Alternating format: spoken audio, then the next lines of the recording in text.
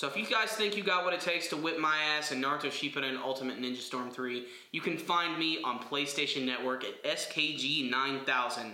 You're going to look for me, I'm going to be Han, and I'm going to be whipping your ass. What's up guys, it is Corey from SuperKamiGuru9000, and the time has come for a brand new Naruto fighting game. In a long line of Naruto Ultimate Ninja Storm games, we have just gotten the next entry, the next numbered entry. This is Naruto Shippuden Ultimate Ninja Storm 3, and it's probably the best Naruto fighting game that's ever been made. But is it completely flawless? Find out in my review. But easily the biggest selling point of this game is the story mode, and this one's a really big one. Since it's the third one in the series, it is actually going to be going with what's going on in the anime series, and even some stuff that's been taking place a little bit later in the manga series. So you're going to be involved in the 4th Great Ninja War, you're going to see a lot of your favorite characters in their war outfits, you're going to see Edo Tensei characters, and since this is the Ultimate Ninja Storm series, you're going to have really intense boss battles. Now, I just want to talk first about when you start up your ultimate adventure. It really starts off with a bang. It has got some incredible atmosphere. It starts out actually with the Kyuubi attacking the village, and this is actually before Naruto's even born at this point. And everything here is just built up really nicely. They give you a lot of great shots of the village. Like I said, there's this music playing that actually was not in the original anime series. They have brand new music for this game, and it fits really, really well. Some places, it's actually a little bit better than the anime, to be perfectly honest. And what opens in this game is you actually take control of the 4th Hokage, and then you get to take control of the 3rd Hokage as he fights against the Kyuubi. And this whole sequence is just really awesome. It builds up. You're like, oh my gosh, this is the coolest thing I've ever seen. It's better than the anime. Everything, the action, the characters, it's just so over the top, and it looks so nice. But things go downhill a little bit more when we finish up with that battle. Since we finish up with the flashback, we immediately cut away to our main character, Naruto. And you'd think this is when things start to pick up. And this is when the biggest problem of the story mode unfortunately comes into play.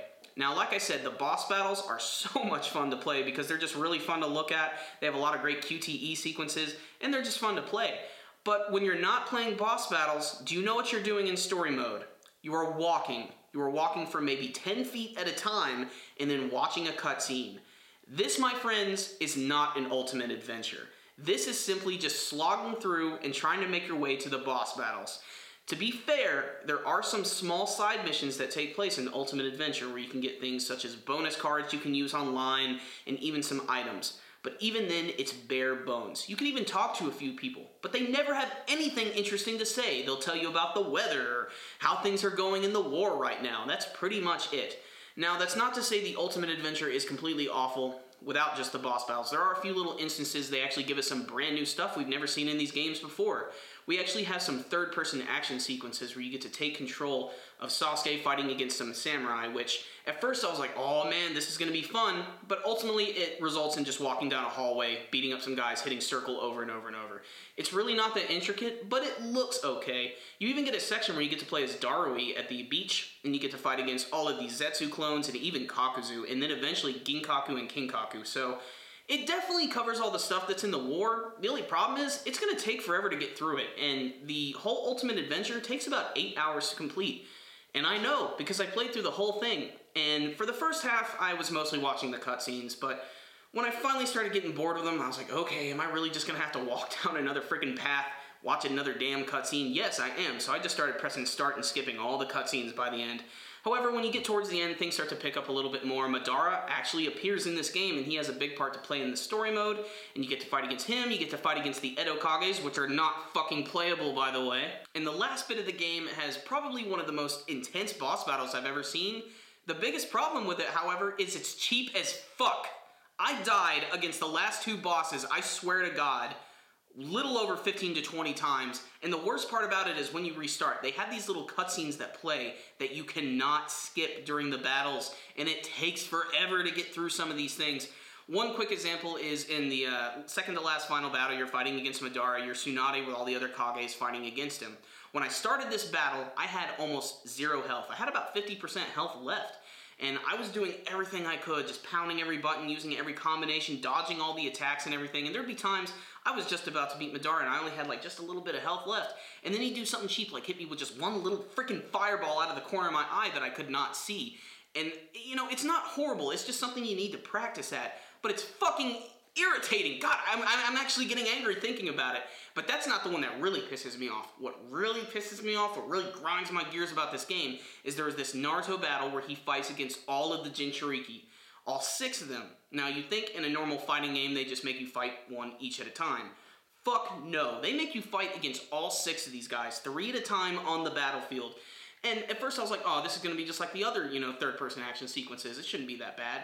No, it's fucking mind-numbingly difficult because these guys are constantly throwing shuriken at you, constantly attacking you, and to make matters worse, this is the biggest offense of all. In the single player, during this battle, there is awful lag. There were times I couldn't even figure out what was going on because Naruto was literally floating in the air for a few seconds. And I was like, for Christ's sake, can I just unlock all the characters and play online already? But still, like I said, if you're a fan of the series, and if you're buying this game, chances are you are, it's the boss battles that you're going to be playing this for, and like I said, they do not disappoint. Some of which that really stick out, the Asuma battle was actually a lot better than the anime and the manga version, and a few others really stick out as well. And you even get to play as Choji fighting against the Ghetto Mazo statue. That's just fucking badass. So now that we have finally slogged through the Ultimate Adventure Mode, we can finally talk about what's really important about these Naruto games, the multiplayer. And that's really why we play these. It's a fighting game, and it's a great chance to play as our favorite Naruto characters. And this gameplay is real similar to the ones that we've seen in the other Ultimate Ninja Storm games. You still get to choose your character, and you still get to choose your 2 supports. And you can always have a different combination of teams, and there's so many characters in this one, well over 80, that you'll have a ton of combinations to try out. And there are a few other things that have changed and a few things that are different. First and foremost, the awakening system is completely different in this game. If you guys have played the Ultimate Ninja Storm games before, you'd know that they have the awakening system where when your character has very, very low health, they can immediately transform into something much more powerful, such as Naruto transforming into the Kyuubi. In this game, they have something called instant awakenings, where even at the very beginning of the match, or even somewhere in the middle, or really wherever you want, you can immediately go into your awakening. Now, not all of the characters can do this, but a good majority of them can, and this is really cool. So you can start out a battle with Naruto and immediately transform into Kyuubi Chakra mode, but then you can immediately get rid of it too, so you can sort of conserve your energy, and you have to use it really wisely, because if you use it too often, you're going to have no chakra to use, and you're just going to end up getting your ass whipped. So there is a little bit of strategy with this brand new system. There's also this breaker thing where you're able to charge up one move in particular. Your character will turn all yellow and they'll start to back up, and then they'll ram into the other character and they'll throw them in the air, and you can call in your support team.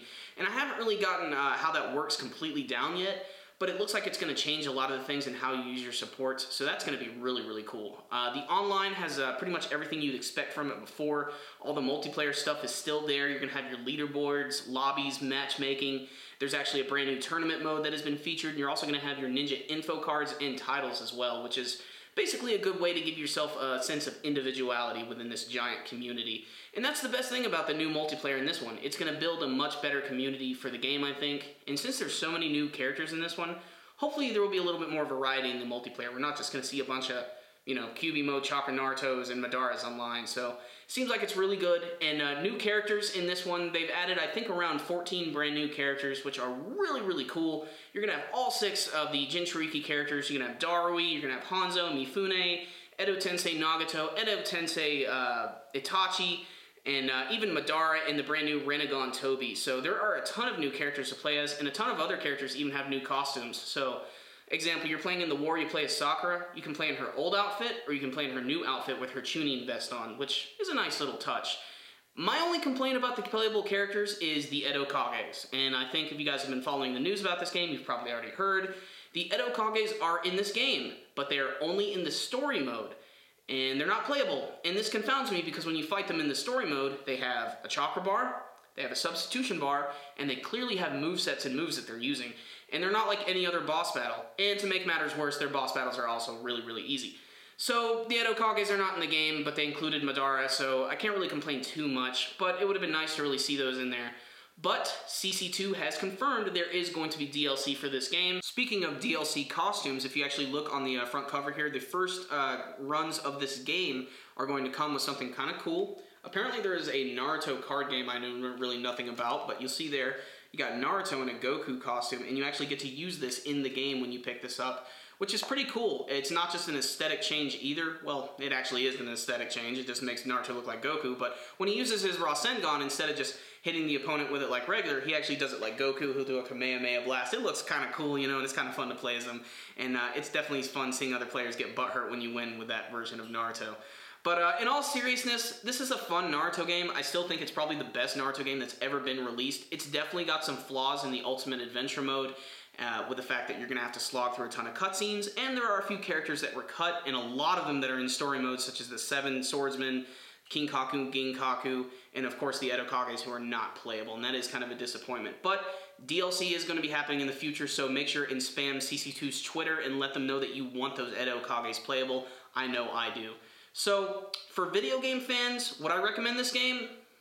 Hell no. That's because the adventure mode is kind of flawed, and they really aren't going to be able to get anything if they don't know who these characters really are. But for Naruto fans, this is pure delicious fan service. You're going to eat up every little minute. All the boss battles look so cool, and the biggest roster that we've ever had in this series so far. So, Naruto fans, definitely pick this one up. You can get it on Xbox 360 and PlayStation 3. So if you guys are fans of fighting games and Naruto, you guys need to check this one out. It's really, really awesome. And that pretty much concludes the review on Naruto Shippuden and Ultimate Ninja Storm 3. If you guys have decided to pick this game up and you've played it, how do you guys like it? You can let me know with your comments below. Remember guys, as always, make sure to hit that like button, give this video a thumbs up. It really helps us out a lot. That concludes this review today, guys. SuperKamiGuru9000, out.